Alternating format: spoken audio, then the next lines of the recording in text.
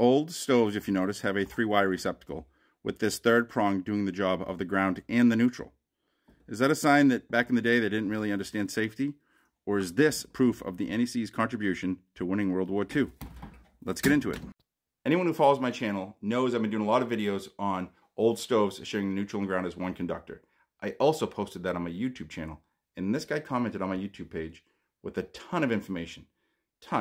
About why there would be imbalances, when there was 120, when there wasn't, all kinds of great stuff. But for this video, what I'm concerned about is the claim he makes here that it was a code violation to share them as one wire prior to 1942. That back then they knew it wasn't okay, but 1942, because of the materials shortage during that time, they changed the code to make us only have to run one wire for both the neutral and ground.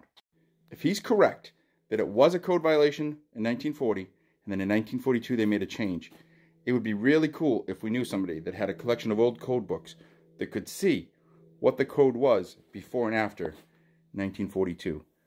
I have the 1940 and the 1947. Let's see what it says. Now, it went back to a code violation in the 1996 book. So the last time it was allowed was 93. And if you look, it's 250-60. Oh, right there. 250-60 is what allows you to do it. So let's go back and look at the 250-60s through the other old code books. This is my 1968 handbook. It's electrical code handbook in 250-60 again. And here they give you the reason. The reason they thought it was okay is because the wire was so big it was unlikely to be broken. And as long as it's not broken, objectionable current's not a shock hazard. Now, all the way back to 1947. It's still 250, but they didn't do the dash. So if we look, 250-58, 250-59, 250-60, right here. This is 1947. The frames of ranges shall be grounded any means necessary, blah, blah, blah, or may be grounded by a connection to the grounded conductors. All right, that's 1947. Let's see if we can find 250-60 in 1940. So here's the 250-52, and then we have 250-59, and when we turn one page, it jumps to 71. There is no 250-60. So that definitely backs up his claim that there was a giant change from 1940 to 1947. And there might be a code in between. But just like all codes, you have to read about special permissions in 250-56 subparagraph.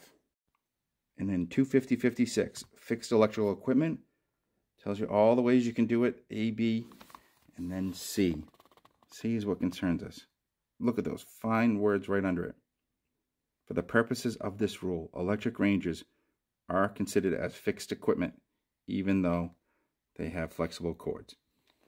So, it sounds like to me, I can pause it, you guys can read it yourself.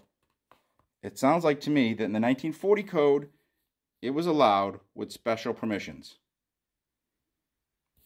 But in the 1947 code, it was just allowed all the time.